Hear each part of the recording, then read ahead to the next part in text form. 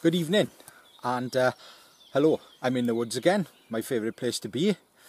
Myself and Nick, my good friend, and I thought I got a light fire and I thought to myself, instead of doing some fancy technique, I thought I'd do firelighting for beginners.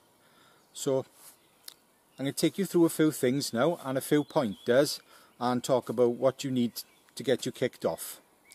So for my regular viewers, hope you enjoy watching this. Most of you probably are quite adept at lighting a fire, but bear with me. So as a beginner, you may not have any kit. So I'm going to light this fire now using no flashy knives, no axe, no saw, just twigs and 3 little items.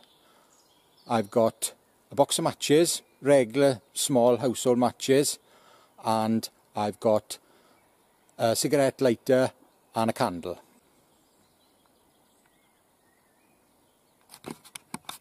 Now the woodland we're in today is mainly coniferous trees, so evergreens, pines, spruce, that kind of thing. So it's a damn sight easier lighting a fire here than it is in a broadleaf forest.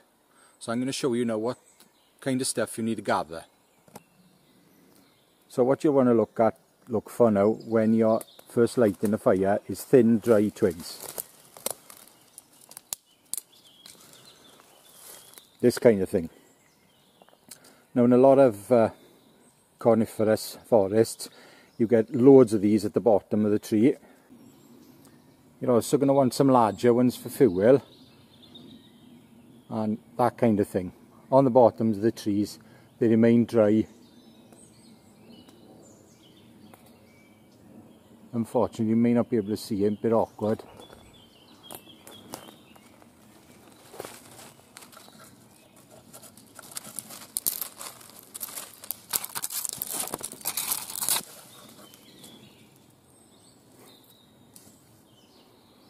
So I'm going to go and gather some wood now and get the fire going. There's plenty here. Usually as a rule you don't pick up from the floor, but if they're still attached to the tree there's a good chance it's still nice and dry. So I've gathered some wood now. There's my what we call first stage kindling, which is the thin stuff which you light first. Then I've got some second stage kindling, which is about pencil thickness. Then I've got thumb thickness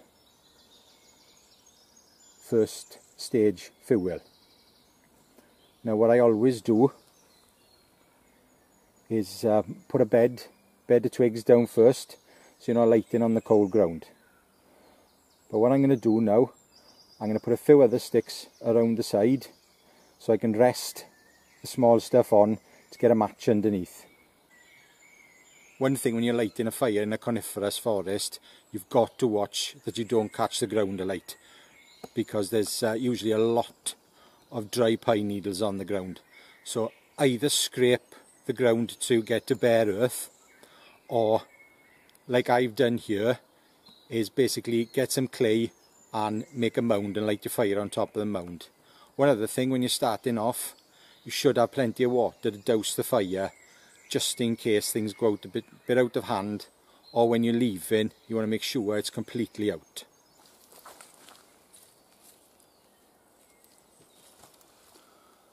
So there's a few sticks there now, probably put a couple more on.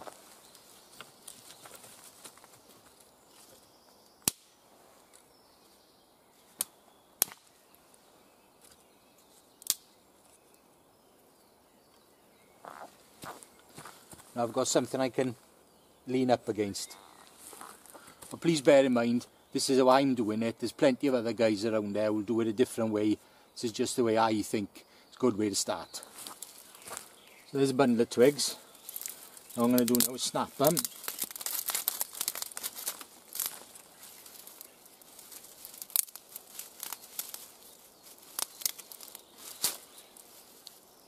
Now if you don't want to completely snap them, what they tend to do is unfold. Well, there we are. There's my small bundle of twigs. And put them down first.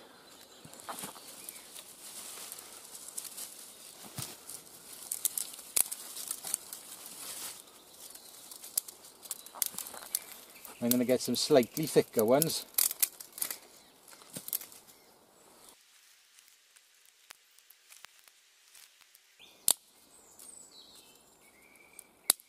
Not too much, because you don't want to smother the fire before you start.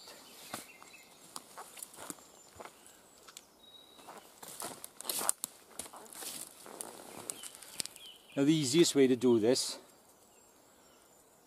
is with a candle and a lighter. Of course you can use a candle and a box of matches, but it's easier to use a lighter. But I'll do it the first time now with a match. Now there's a few different schools of thoughts on lighting fire with matches. Ray Mears says strike it away from yourself, and some other people say bring it to you. I'm of the school bring it to you, because you've got more time to cup it in your hands so the wind doesn't blow it out.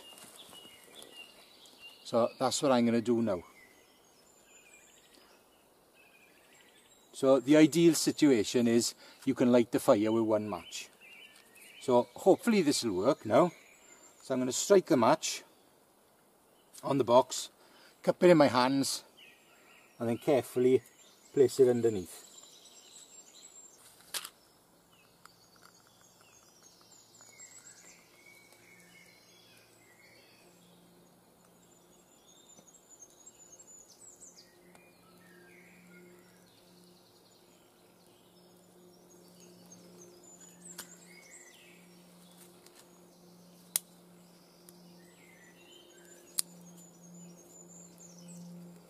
So you feed the fire .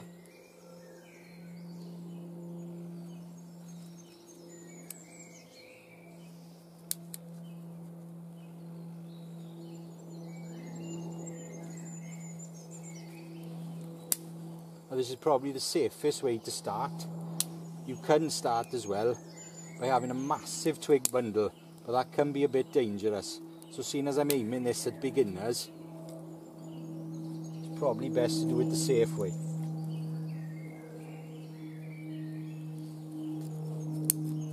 And the safe way is to build it bit by bit.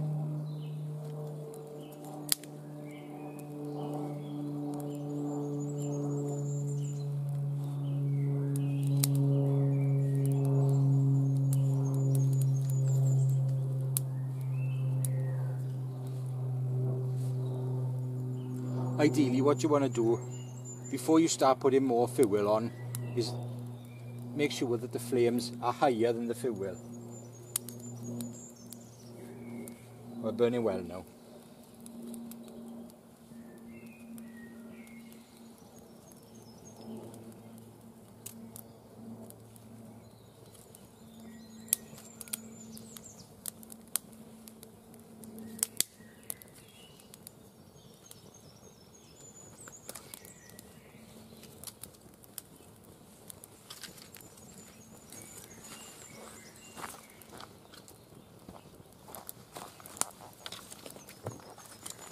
So now we can get our larger stuff on. And I always find it's better to lay all the sticks in one direction.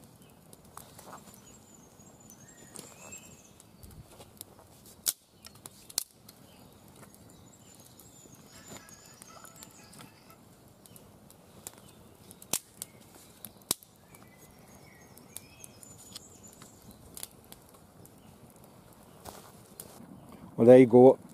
That's the safest way to light the fire in the woods.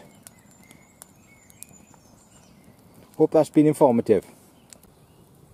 Well, now the fire's established and we've got a pot of water on the boil for tea, and we put some bigger stuff around the sides which will catch nice and easy basically because they're nice and dry. Always get dry fuel. So now it's time to crack on with my cordage project. Now Sunday morning I came up here, and if you watched my video I gathered some willow bark and I stripped it down. So I took it home and I didn't dry it or anything. I kept it in an ice cream box, And what I'm going to do now, I'm going to separate it into fibres.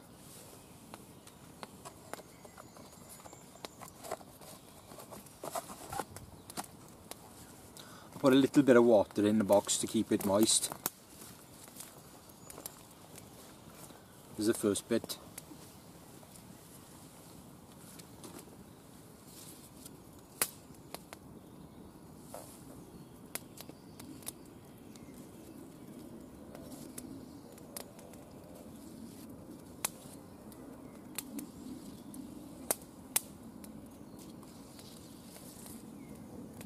Now this cordage is just to do a bow drill.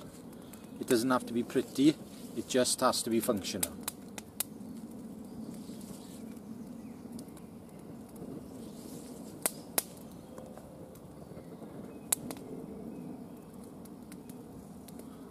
So I'm going to crack on now, I've got quite a lot to do. So time for my evening meal. Got boiling the bag rice and a vacuum packed curry. So I've got a pot on the boil now, and as soon as that's boiling I'm going to chuck that in, make that, and then when that's done I'll put it to one side and I'll chuck my curry in. Well, I've separated some fibres, and to be honest with you I wish I'd never started this because it's getting right on my nerves, but I will follow it through. So that's some to get started. Got a few more to do now.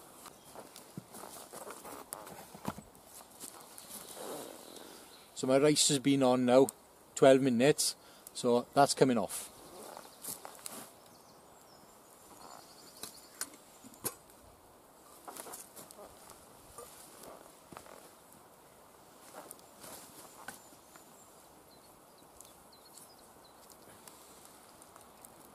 Done.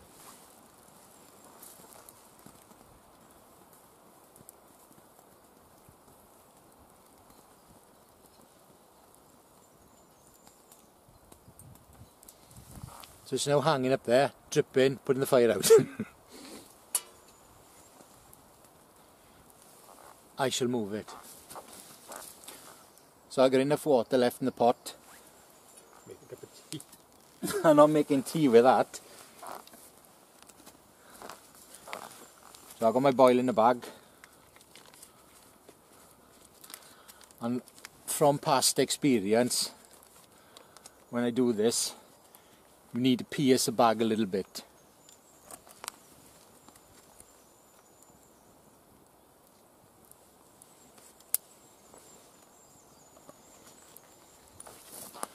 Right, so I put a little hole in it.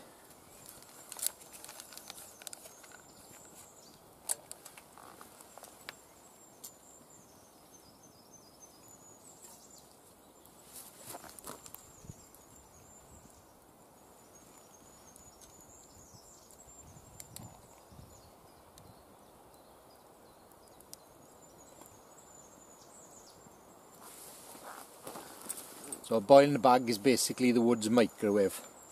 Well, I'm looking forward to it because I haven't eaten anything since 6 o'clock this morning, so I am starving.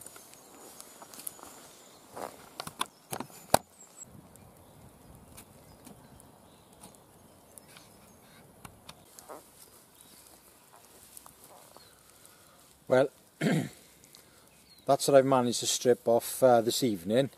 I've got some more there, but they're shorter pieces. So I'm going to have to go home in a bit anyway, so because it's getting dark now. So hopefully the weekend I'll be weaving this up and doing the bow drill. Let me do a little bit of weaving now to get my hand back in, because I haven't done this with willow for years.